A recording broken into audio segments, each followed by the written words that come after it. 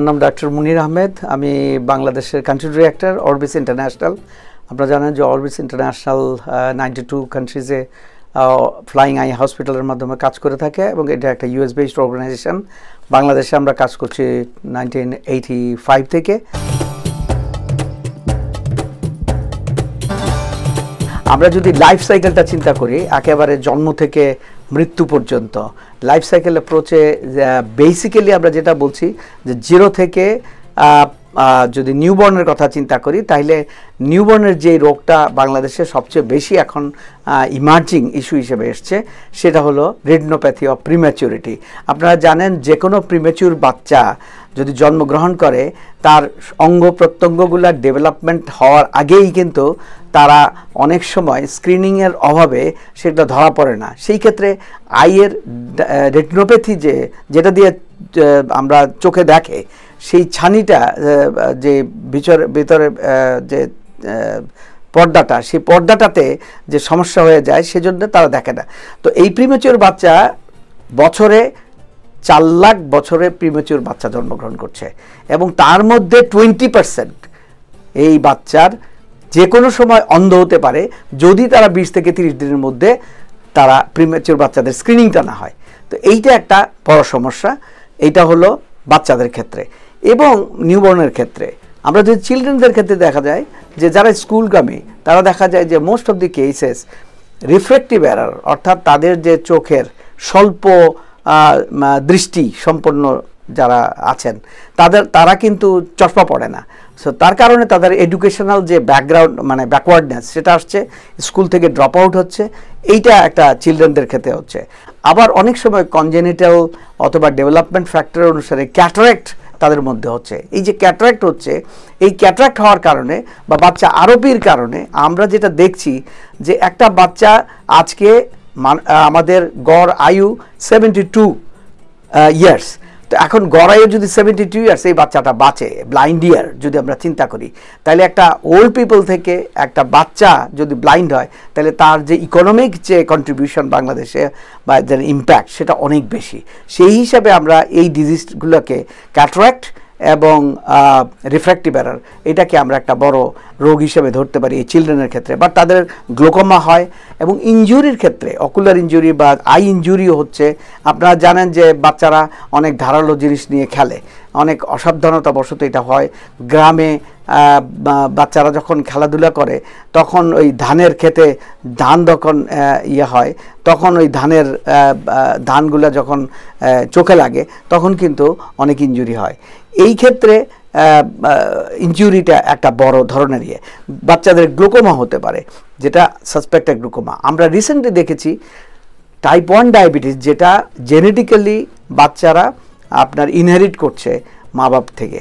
সেই ডায়াবেটিসের বাচ্চাদের ডায়াবেটিক আই ডিজিজ হচ্ছে, অর্থাৎ ডায়াবেটিক রেটিনোপ্যাথি হচ্ছে এবং এইটা এখন বাড়ছে। এটা একটা ইমার্জিং ডিজিজ।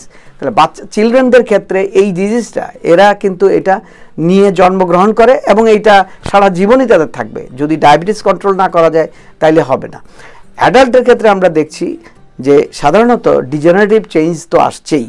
সেই ক্ষেত্রে আমরা দেখছি যে প্রেসবায়োপিয়া, অর্থাৎ স্বল্প দৃষ্টি সম্পন্ন যারা 40 বছরের মানুষ, খুব কমই দেখা যায় তারা চশমা পড়ছে, অর্থাৎ তাদের প্রোডাক্টিভিটিও আমরা দেখছি যে কম।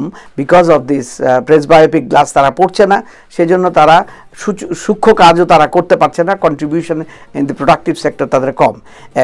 ড্রাইভের আপনারা জানেন যে ড্রাইভার্সরা এই যে ড্রাইভিং লাইসেন্সের জন্য তারা অ্যাপ্লিকেশন করে, সেই ক্ষেত্রেও আমাদের একটা রিসেন্ট স্টাডি আমরা করে দেখেছি যে এদের মধ্যেও প্রায় 50 ভাগেরও আপনার কোনো না কোনো আই ডিজিজ আছে। তো এই ক্ষেত্রে অ্যাডাল্টের ক্ষেত্রে এটা আছে। এবং যারা অ্যাডাল্ট থেকে 50+ দিকে যায়, তাদের ডিজেনারেটিভ চেঞ্জের জন্য তাদের ক্যাটারাক্ট হয়। এই যে ক্যাটারাক্টটা হয়, ছানি হয়, এটা স্বাভাবিক একটা জিনিস। সেটা আগে যদি আমরা ধরতে পারি, তাহলে হয়তো আমরা ক্যাটারাক্ট অপারেশনের জন্য ব্যবস্থা করতে পারি। তাহলে ক্যাটারাক্টটা হলো এইখানে একটা বড় জিনিস। কিন্তু সবচেয়ে ভয়ের ব্যাপার হলো যে ডায়াবেটিসটা সুনামির মতো বাংলাদেশে এখন 6% পপুলেশন ডায়াবেটিস হচ্ছে। তার মধ্যে এই 25% পিপলই ডায়াবেটিসের পপুলেশনই আপনার তারা ডায়াবেটিক রেটিনোপ্যাথি হবে এবং যে কোনো সময় ব্লাইন্ড হয়ে যেতে পারে। এই যে প্রিভেনশন করা ডায়াবেটিসের, এইটা একটা বিরাট উদ্যোগ আমাদের বাংলাদেশে এখন শুরু হয়েছে, আমরা দেখছি।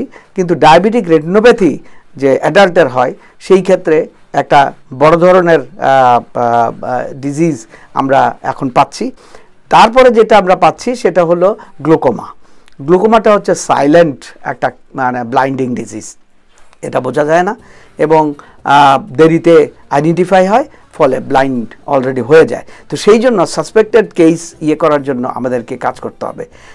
তার মানে হলো এই যে আমরা যতগুলো ডিজিজের কথা বললাম, retinopathy prematurity, refractive error, presbyopia, diabetic retinopathy, cataract, এই সব ডিজিজ, গ্লুকোমা, এই সব ডিজিজগুলো এখন বাংলাদেশে অত্যন্ত কমন এবং সাধারণভাবে বিরাজ করছে।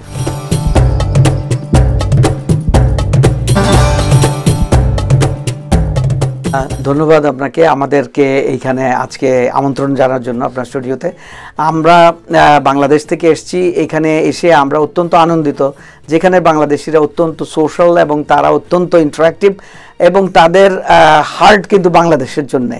আমরা এটা বলতে চাই, আমার একটা মেসেজ হচ্ছে, অরবিস ইন্টারন্যাশনাল বাংলাদেশে 1985 সাল থেকে কাজ করছে এবং সারা বাংলাদেশে যে আই হসপিটালগুলো আছে, যে আই হসপিটালের মাধ্যমে যে আউটরিচ সেন্টার হয় অথবা ভিশন সেন্টার বা প্রাইমারি আই কেয়ার সেন্টার আছে, যেখানেই যে সেন্টারের মাধ্যমে মোবিলাইজেশন হয় বা ডেভেলপমেন্ট এনজিওরা কাজ করছে, আপনারা লোকালি যে যা পারেন, যেভাবে পারেন মোবিলাইজেশনের ক্ষেত্রে আপনারা সহায়তা করতে পারেন।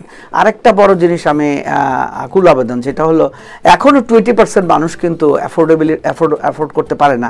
ইভেন তারা 3.5 থেকে 5,000 টাকা যে একটা ক্যাটারাক্ট বা অপারেশনের দরকার, সেটাও তারা আপনার বেয়ার করতে পারে না। তা আমার মনে হয় যারা এই কাজটাতে অন্তত উদ্যোগ হয়ে আপনারা যদি লোকালি কোনো ব্যবস্থা করতে পারেন, সেটা আমি মনে করি যে এখানে করতে পারবো, আমরা আপনাদেরকে সহায়তা করতে পারবো। আমরা ওখানে আছি, এইখানে আমাদের যারা আমাদের অরবিস কানাডা কাজ করছেন তাদের মাধ্যমে আপনারা অ্যাপ্রোচ করতে পারেন। আমরা ওখানে আছি, আমাদেরকে বললে আমরা এখানের মাধ্যমে আমরা সেখানে রিচ আউট করার চেষ্টা করব। আমরা চাই যে ব্লাইন্ডনেস, অ্যাভয়েডেবল ব্লাইন্ডনেস, যেটাকে আমরা আননেসেসারিলি মানুষ ব্লাইন্ড হয়ে যাবে, এটা যাতে আমরা রুখতে পারি।